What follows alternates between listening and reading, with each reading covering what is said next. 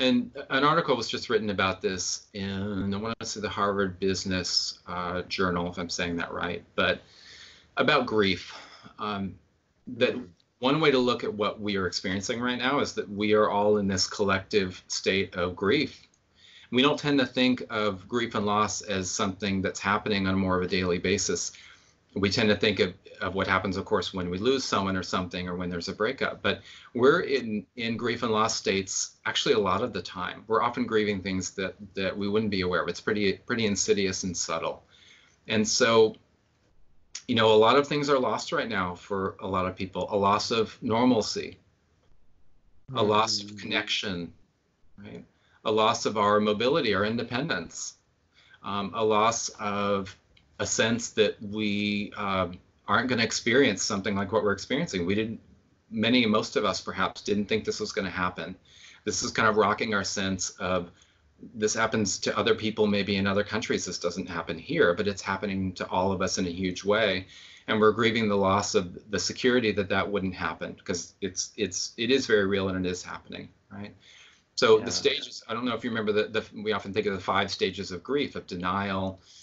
See if I can remember all these. Denial, anger, bargaining, sadness, sometimes called depression, and acceptance. Right? Denial, anger, bargaining, sadness, acceptance, right? And it's also worth mentioning there's a 6th stage that we're talking about now that's more about finding meaning. So finding meaning in the loss, okay? But it's important with these 5 stages to remember that we don't go through them in a linear way. We go in and out. We bounce in and in and out of all of it. We might be in a state of denial, and we might move from denial to going through a period of sadness. Then we might maybe move from sadness to acceptance that lasts for a day or a week or a year.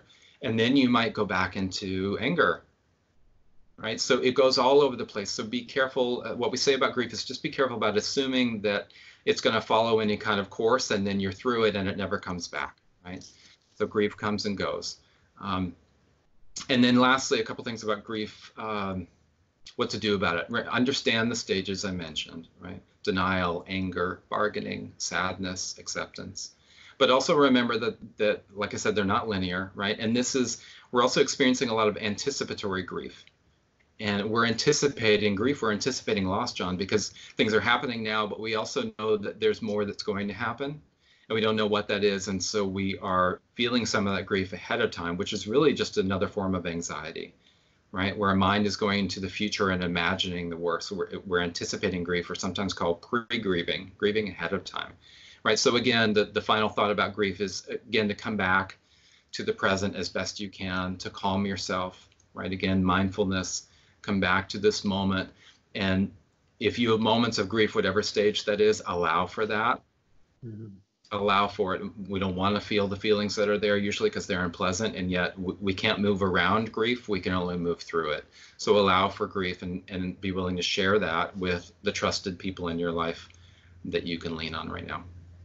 Yeah, as you were talking about grief, I was actually thinking a little bit about, there's severities of like, what are those things that we're grieving? We're grieving, I have a cousin who's, it's her senior year in college and she's going home already. There's gonna be no commencement for her, culminating these 4 years. Or, but even something more like sports fans, that there's no March Madness, or there's no, baseball season's getting pushed back, and those kind of normal American global activities of sport, Broadway being shut down, a lot of shows that people enjoy, the production has halted. So it's like, even, there's some more serious things, but even those little things, that we enjoy, I could see people grieving over that too.